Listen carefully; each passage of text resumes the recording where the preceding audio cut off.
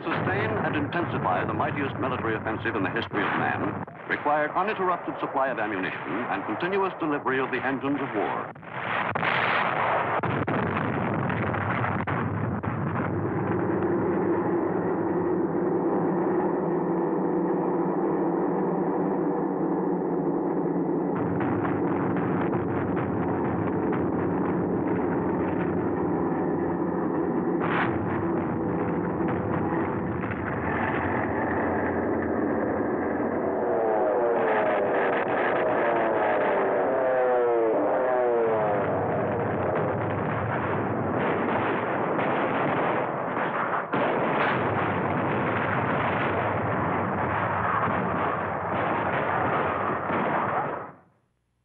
The delivery of the tools of war and the countless necessities of a great army was the job of the services of supply. Whatever the obstacles, their work had to be done with speed and certainty. But even the miraculously fast job the supply service was performing in Western Europe was not always fast enough. We were weeks ahead of schedule, but in the important particular of supply capacity, we were badly behind. The roads, depots, and base installations required for the maintenance of continuous forward movement were still far to the rear of the front lines. In addition, the Allies' port facilities on the French coast were extremely limited during the first months following the invasion.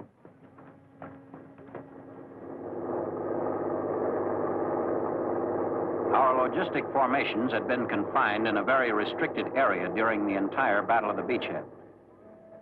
The repair of Cherbourg had presented many difficulties. We began using the port in July, but it did not reach volume production until the middle of August.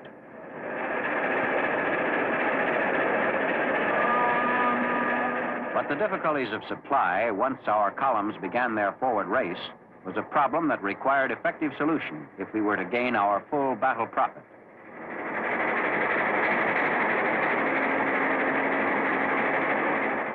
To facilitate the unloading of supplies on the invasion beaches, the Allies had constructed two complete artificial harbors. The one in the American sector had been demolished by the hurricane 2 weeks after D-Day. The British artificial harbor survived and proved of inestimable value in the transfer ashore of the supplies so vital to Allied success in the Battle of Europe. But these ports were not nearly sufficient for Allied needs.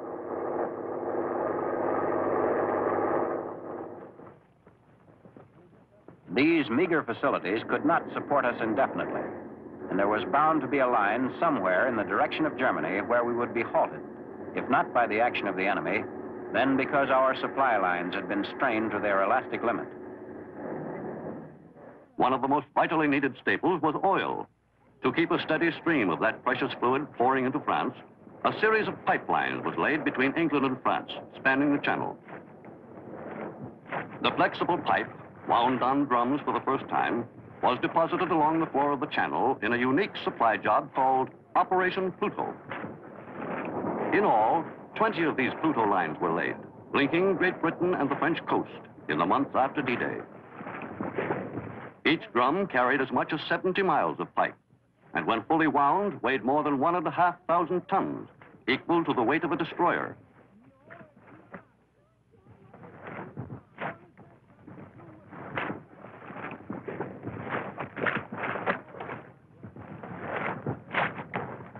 From August 12, 1944, less than 10 weeks after the Normandy beaches were invaded by the Allies, until VE Day, more than 120 million gallons of gasoline flowed through the Pluto lines from Great Britain to the Allies on the continent. When these pipes were first laid in the channel, the destination of the gasoline was the coastal area of France, where it was pumped into storage tanks in the rear of the Allied position.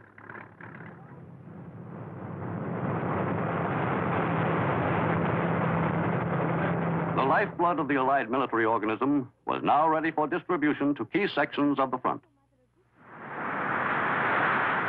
Regardless, however, of the extraordinary efforts of the supply system, this remained our most acute difficulty. All along the front, the cry was for more gasoline. Every one of our spearheads could have gone farther and faster than they actually did. Nevertheless, we had to supply each force for its basic missions and for basic missions only. Getting the all-important supplies to the French coast was only half the problem.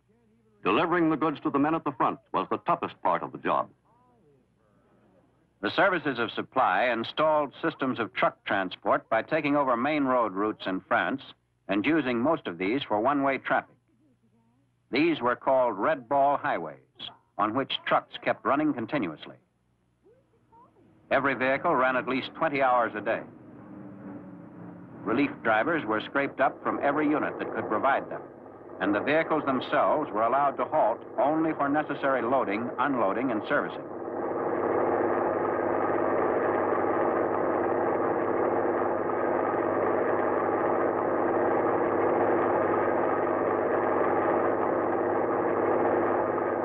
The Red Ball Express began its operation on August 25th, 1944, under the Motor Transport Brigade of the Transportation Corps.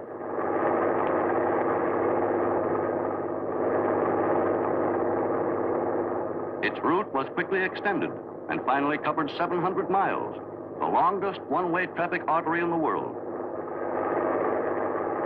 Since the Red Ball Express operated 24 hours each day, most of the drivers served the same kind of continuous duty that the combat troops saw in the lines.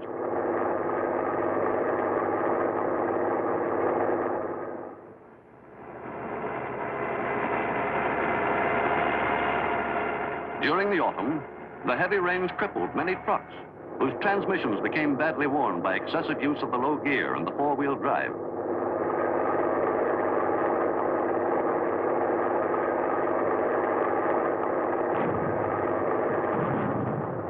Experience had demonstrated that each of our reinforced divisions in active operation consumed about 600 to 700 tons of supplies per day.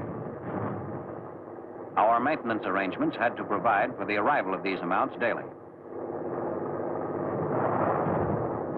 In addition, we had to build up the reserves in troops, ammunition, and supplies that would enable us, within a reasonable time, to initiate deep offensives with the certainty that these could be sustained through an extended period of decisive action. One of the most important items of supply hauled by the Red Ball Express during the crucial autumn months of 1944 was food. With our supply lines lengthening and the enemy offering strong resistance, the delivery of rations on schedule at the front was a matter of the greatest concern to commanders. Our whole offensive depended on the maintenance of that delivery. As Allied forces penetrated farther and farther eastward in Europe, the transportation of that other vital commodity, oil, to the forward areas became an even greater problem. The system of pipelines was quickly extended to keep pace with the Allied advance. 5 pipelines were built on the continent to carry gasoline, oil, and lubricants to Allied forces at the front. The largest of these was some 1,500 miles long. Altogether, the network of 5 lines totaled more than 3,000 miles. The thoroughness of the destruction of key transport arteries, both by Allied bombings and German demolitions, greatly complicated the monumental job of the services of supply. Allied engineers were faced with the task of restoring nearly 5,000 miles of double railway track, 2,000 miles of single track. The progress in the salvaging of Western Europe's railroads for Allied use was carefully noted by Generals Eisenhower and Bradley. The reconstruction of bridges, which, as major targets, had either been knocked out by the Allies or blown up by the retreating Nazis, was one of the most demanding jobs which fell to the overworked Army engineers.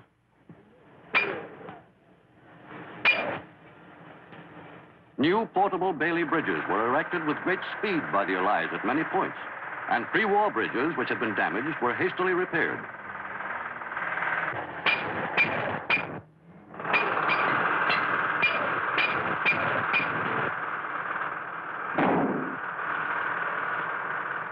As the Army engineers rushed repairs on bridges, a major supply problem was lessened. To reduce dependence on roads, we brought in quantities of railway rolling stock to replace that destroyed earlier in the war. To do this expeditiously, railway engineers developed a simple scheme. They merely laid railway tracks in the bottom of LSTs and simply rolled the cars out of the ships.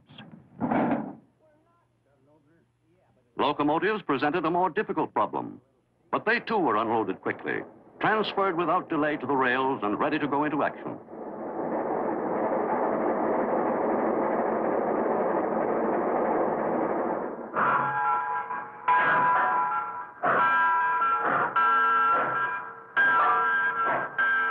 With the pressure from the front for additional supplies increasing, every available train was pressed into service at once. In the forward areas, the priority supplies were prepared for distribution to troop units. In the 6 months following D-Day, railroad development proceeded according to plan.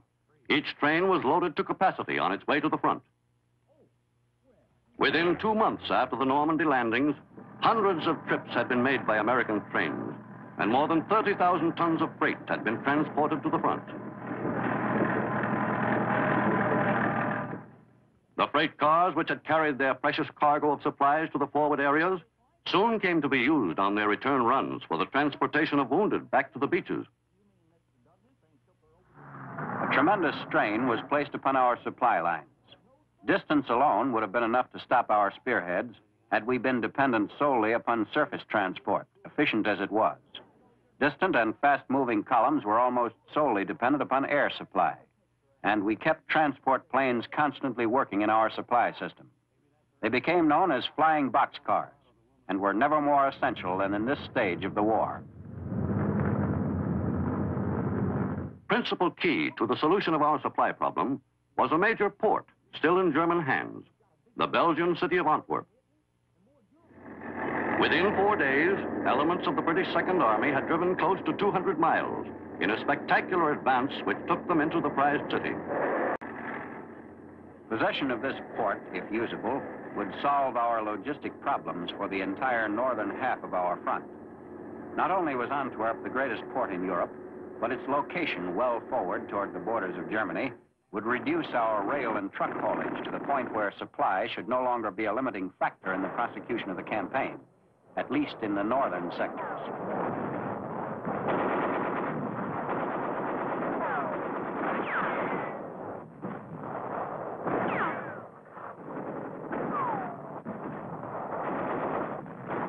On September 4th, Montgomery's armies entered Antwerp, and we were electrified to learn that the Germans had been so rapidly hustled out of the place that they had had no time to execute extensive demolitions.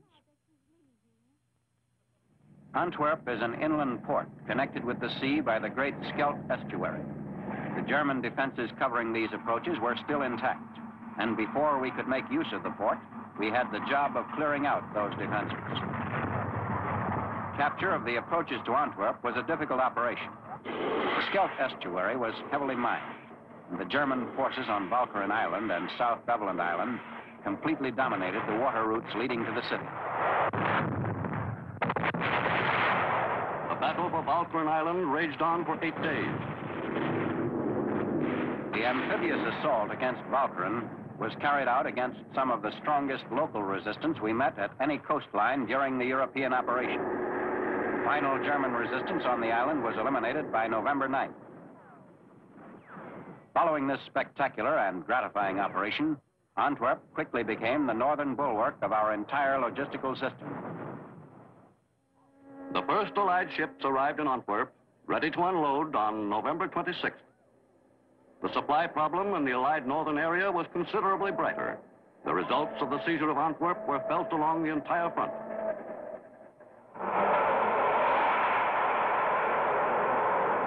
The Germans began launching the frequently erratic V-2s against the city in mid-October.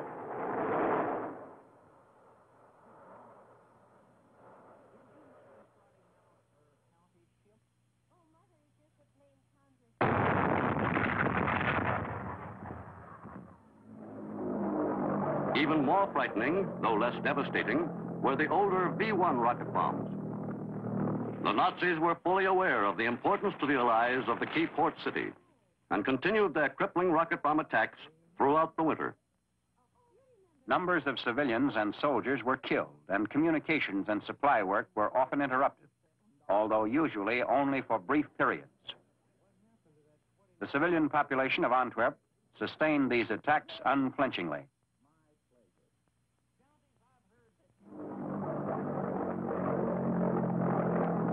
The V-1s were often intercepted and exploded before they had a chance to land.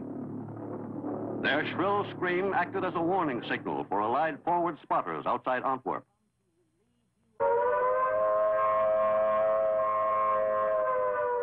Defensive measures against the V-1 soon attained a very high degree of efficiency. But even so, the threat of their arrival was always present at all hours of the day and night and in all kinds of weather. Radar was used to great advantage.